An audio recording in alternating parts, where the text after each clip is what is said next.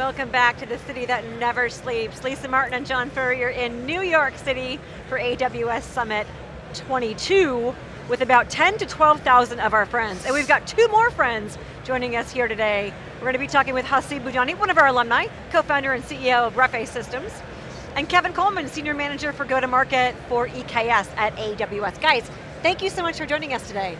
Thank you very much for having us. Excited Isn't to be here. it great to be back at an in-person event with 10, 12,000 people? Yes, there are a lot of people here. This is packed. There's a lot of energy here. So I say we've got to start with you. Your t-shirt says it all. Don't hate K8s. Talk to us about some of the trends from a Kubernetes perspective that you're seeing, and then Kevin will get your follow-up. Yeah, absolutely. So I think the biggest trend I'm seeing on the enterprise side is that enterprises are forming platform organizations to make Kubernetes a practice across the enterprise.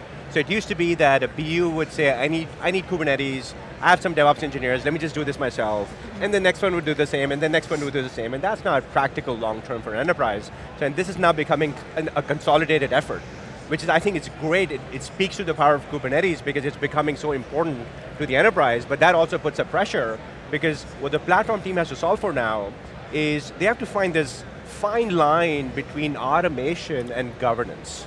Right, I mean the developers, they don't really care about governance. Just give me stuff, I need compute, I'm going to go.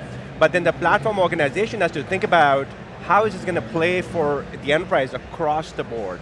So that combination of automation and governance is where we're finding, frankly, a lot of success in making enterprise platform teams successful. I think that's a really new thing to me. It's something that's changed in the last 6 months, I would say, in the industry. Okay. I don't know if, Kevin, if you agree with that or not, but that's what I'm seeing. Yeah, definitely agree with that. We see a ton of customers in EKS who are building these new platforms using Kubernetes. The term that we hear a lot of customers use is standardization.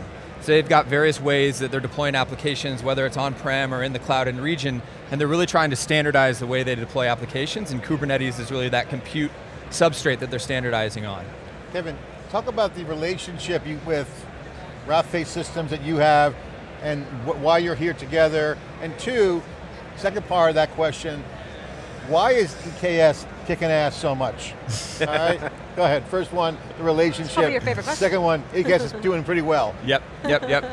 So yeah, we work closely with Rafay, a lot of joint customer wins with Haseeb and Co, so they're doing great work with EKS customers, and yeah, love the partnership there. In terms of why EKS is doing so well, a number of reasons, I think. Number one, EKS is vanilla upstream open source Kubernetes. So customers want to use that open source technology, that open source Kubernetes, and they come to AWS to get it in a managed offering, right? Kubernetes isn't the easiest thing to self-manage, and so customers, when back before EKS launched, they were banging down the door at AWS for us to have a managed Kubernetes offering, and we launched EKS, and there's been a ton of customer adoption since then. Lisa, when theCUBE, 12 years now, everyone knows, we started in 2010, we used to cover a show called OpenStack. I remember that. OpenStack Summit, and at that time, Kubernetes wasn't there, so theCUBE was present at creation. We've been to every KubeCon, every CNCF, then took it over. So we've been watching it from the beginning. Right. And it reminds me of the same trend we saw with MapReduce and Hadoop. Very big promise, everyone loved it, but it was hard. Very difficult, and in Hadoop's case, big data, it ended up becoming a data lake. Now you got Spark, a Snowflake, and Databricks, and Redshift. Here, Kubernetes has not yet been taken over, but instead, it's being abstracted away, and or managed services are emerging. Because general enterprises can't hire enough Kubernetes people. Yep. There are not that many out there yet.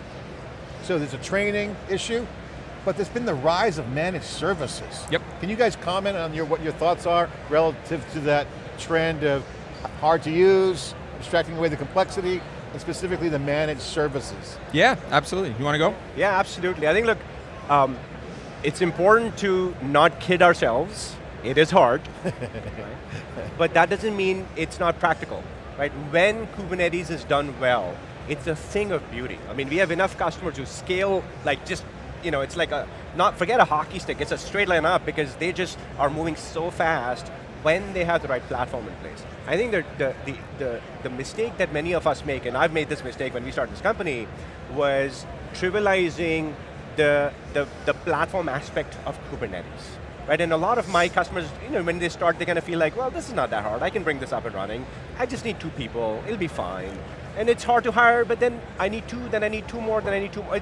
It's a lot, right? I think the one thing I keep telling, like when I talk to analysts, I say, look, somebody needs to write a book that says, yes, it's hard, but yes, it can be done, and here's how. Let's just be open about what it takes to get there, right? And I mean, you mentioned OpenStack. I think the beauty of Kubernetes is that because it's such an open system, right? Even with a managed offering, companies like Rafay can build really productive businesses on top of this Kubernetes platform because it's an open system.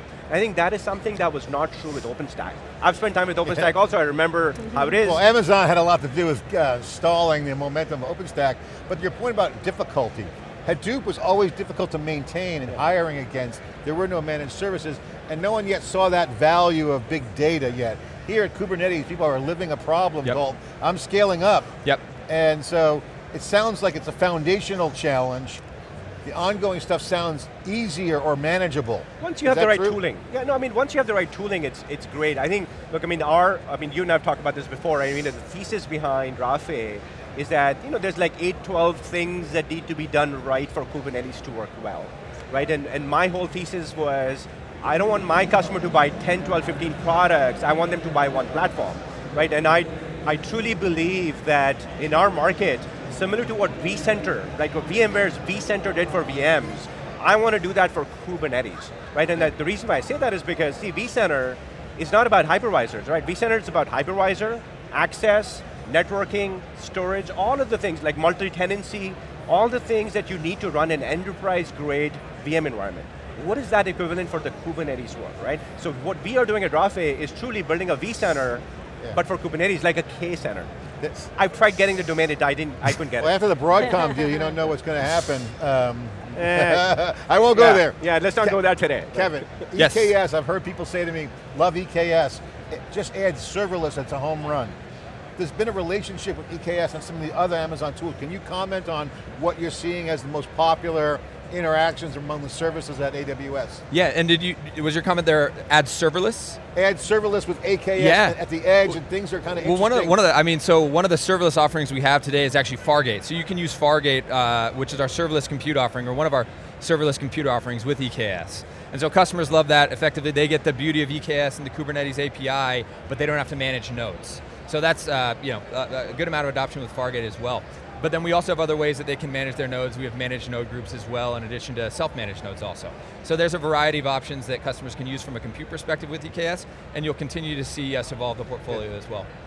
Can you share, Haseeb, a customer example, a joint customer example that you think really articulates the value of what Rafay and AWS are doing together? Absolutely, in fact, we announced a customer very recently on this very show, which is MoneyGram, which is a joint AWS and Rafay customer. Look, we have enough, the thing about these massive customers is that, not everybody's going to give us their logo to use, but MoneyGram has been a Rafay plus EKS customer for a very, very long time. At this point, I think we've earned their trust, right? And they've allowed us to kind of, say this publicly, but there's enough of these financial services companies who have, standardized on EKS, right? So it's EKS first, Rafay second, right? They standardized on EKS, and then they looked around and said, who can help me platform EKS across my enterprise? And we've been very lucky. We have some very large financial services companies, some very large healthcare companies now, who A, EKS, B, Rafay. I'm not just saying that because my friend Kevin's here. It's actually true. Look, EKS is it's a brilliant platform. It scales so well, right? I mean, people try it out relative to other platforms, and it's just a no-brainer. It just scales. You want to build, a big enterprise, on the backs of a Kubernetes platform. And I'm not saying that's because I'm biased. Like, EKS is really, really good, right? There's a reason why so many companies are choosing it over, many other options in the market. You're doing a great job of articulating why the theme of the New York City Summit is scale anything. Oh yeah. There you go. Oh yeah. I did not even know that, but I'm speaking the language. Right? You are. One of the things that we're seeing also, I want to get your thoughts on, guys, is the app modernization trend, right? Because unlike other standards that were hard, that didn't have any benefit downstream because they were too hard to get to, here Kubernetes is feeding into real for app developer pressure. They got to get cloud native apps out. It's fairly new in the mainstream enterprise, and a lot of hyperscalers have experience. So I'm going to ask you guys, what is the key thing that you're enabling with Kubernetes in the cloud native apps? What is the key value? Yeah, I think there's a bifurcation happening in the market. One is the Kubernetes engine market, right? Which is like EKS, AKS, GK, right? And then there's the, what back in the day we used to call operations and management, right? So the OAM layer for Kubernetes is where there's need, right? There's people are learning, right? Because as you said before, the skill isn't there, there's not enough talent available in the market, right? And that's the opportunity we're seeing. Because to solve for the standardization, the governance and automation that we talked about earlier, you have to solve for, okay, how do I manage my network? How do I manage my service mesh? How do I do chargebacks? What's my policy around actual Kubernetes policies? What's my blueprinting strategy? How do I do add-on management? How do I do pipelines for updates of add-ons? How do I upgrade my clusters? And we're not done yet, there's a longer list, right? This is a lot, right? And this is what happens, right? It's just a lot, right? And really the companies who understand that plethora of problems that need to be solved and build easy to use solutions that enterprises can consume with the right governance and automation, I think they're going to be very, very successful here. Because this is a train, right? I mean, this is happening, whether it's not us, it's happening, right? Enterprises are going to keep open source is a big driver in all this. Absolutely. Absolutely. And I'll tag on to that. I mean, you talked about platform engineering earlier. Part of the point of building these platforms on top of Kubernetes is giving developers an easier way to get applications into the cloud. So building unique developer experiences that really make it easy for you as a software developer to take the code from your laptop, get it out to production as quickly as possible. So is that what you mean? Does that tie your point earlier about that vertical straight up value once you set up it right? Yep. Because it's taking the burden off the developers for stopping their productivity. Absolutely. To go check, and is it configured properly? Is the supply chain software going to be there? Who's managing the services? Who's orchestrating the nodes? Yep. Is that automated? Is that where you guys see the value? That's a lot of what we see, yeah. In terms of how these companies are building these platforms, it's taking all the component pieces that Haseeb was talking about and really putting it into a cohesive whole, and then you as a software developer, you don't have to worry about configuring all of those things. You don't have to worry about security policy, governance, how your app is going to be exposed to the internet. Sounds like infrastructure as code. Come on, like, it's a big, infrastructure as code is a big piece of it for sure. Yeah, look, infrastructure as code. Actually, infrastructure sec as code too, security. Yeah, huge. Well, it all goes together because, like, we talk about developer self-service, right? The way we enable developer self-service is by teaching developers, here's a snippet of code that you write, and you check it in, and your infrastructure will just magically be created. Yep. But not automatically, it's going to go through a check, like a check through the platform team. Yeah. Right? These are the workflows that if you get them right, developers don't care, right? All developers want is, I want compute. But then all these 20 things need to happen in the back, right? That's what, if you nail it, right? I mean, I keep trying to kind of pitch the company. I don't want to do that today. Oh, but I'll give if you a plug nail at the that, end. I'll give you a plug at the end, story. but I just have a tangent question because you just reminded me. There's two types of developers that have emerged, right? You have the software developer that wants infrastructure as code. I just want to write my code, I don't want to stop, I want to build a shift left for security, shift right for data, all that's in there. Right. I'm coding away, I love coding. Then you got the under the hood person. Yes. I've been to the engine. Certainly. So that's more of an SRE, data engineer, I'm wiring services together. Yeah. A lot of people are like, they don't know who they are yet. If they're in college or they're transferring from an IT job, they're trying to figure out who they are. So the question is, how do you tell a person that's watching, like, who am I? Like should I be just coding? But I love the tech. Would you guys have any advice there? I don't know if I have any guidance in terms of telling people who they are. I mean, I think about it as, in terms of a spectrum, and this is what we hear from customers, is some customers want to shift as much responsibility onto the software teams to manage their infrastructure as well, and then some want to shift it all the way over to the very centralized model.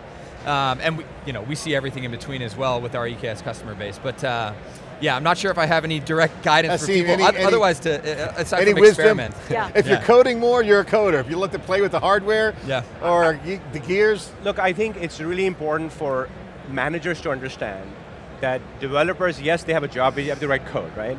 But they also want to learn new things. It's only fair. Oh yeah. Right? So what we see is developers want to learn, and we enable for them to understand Kubernetes in small pieces, like small steps, right? And that is really, really important because if we completely abstract things away like Kubernetes from them, it's not good for them, right? It's good for their careers also, right? It's good for them to learn these things. This is going to be with us for the next 15, 20 years. Everybody should learn it. But I want to learn it because I want to learn, not because this is part of my job, and that's the distinction, right? I don't want this to become my job because I want to write my code. If you're more attracted to understanding how automation works and robotics or making things scale, you might be under the hood.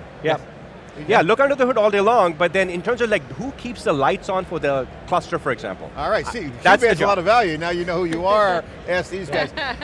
Congratulations on your success on EKS2. Quick, give a plug for the company. I know you guys are growing. I want to give you a minute to share to the audience. A plug for the company. What are you guys doing? You're hiring, how many employees, funding, customer new wins? Take a minute to give a plug. Absolutely, and look, I come see John. I think every show you guys are doing, a summit or a KubeCon, I'm here. And every time we come, we talk about new customers. Look, platform teams at enterprises seem to love Rafay because it helps them build that, well, Kubernetes platform that we've talked about on the show today.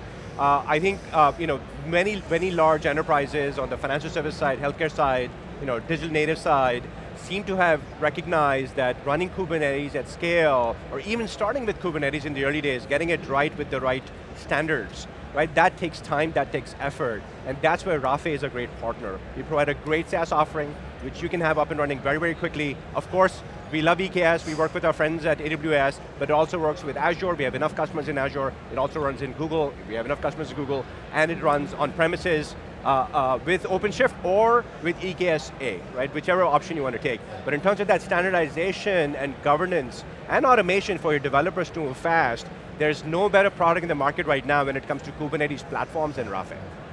Kevin, while we're here, why don't you plug up for EKS too? Come on. Yeah, absolutely, why not? So yes, of course, EKS is AWS's managed Kubernetes offering. It's the largest managed Kubernetes service in the world.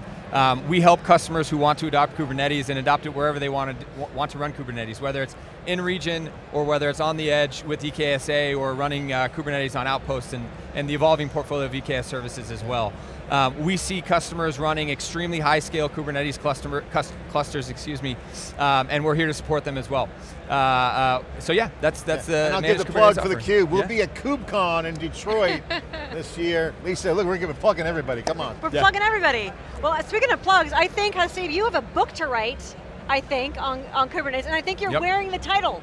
Well, I do have a book to write, but I'm one of those people who does everything at the very end, so I'll never get it right. Right? So if you want to work on it with me, I have some great ideas. Ghostwriter. Sure. But I'm lazy. Oh, so we got to figure it out. I'm definitely lazy. No entrepreneur's lazy, I know that. Right? You're being humble. He is. So Haseeb, Kevin, thank you so much for joining John and me today, talking about what you guys are doing at Rafay with EKS, the power, why you shouldn't hate K8s.